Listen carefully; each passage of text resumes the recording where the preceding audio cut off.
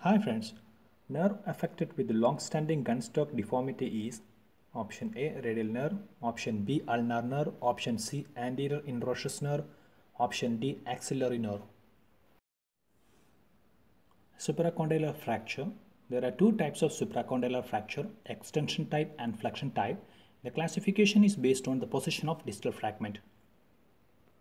Of these two, the most common type is the extension type. It is about 95%. Mechanism of injury is a fall on outstretched hand. Here the distal fragment is dislocated posteriorly. The second type, flexion type, constitutes about 5%. Mechanism of injury in flexion type of supracondylar fracture is direct trauma. Here the distal fragment is dislocated anteriorly. A classification used for the extension type of supracondylar fracture is Gartland classification.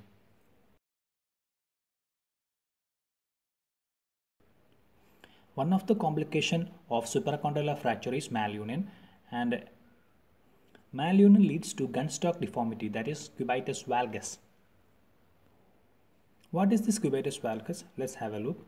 Normally all elbows have a normal carrying angle. It is about 5 to 15 degree, and this carrying angle is more in females. And when this carrying angle is greater than this normal carrying angle, it leads to a deformity called valgus deformity. So malunion in supracondylar fracture leads to cubitus valgus gunstock deformity.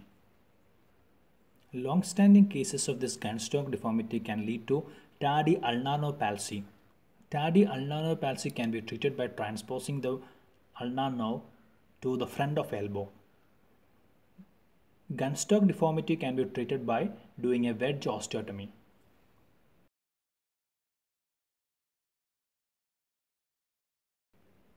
Let's have some more points.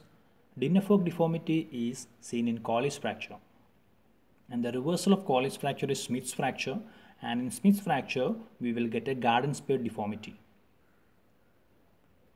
Let's have a look into some of the common nerve injured in certain fractures.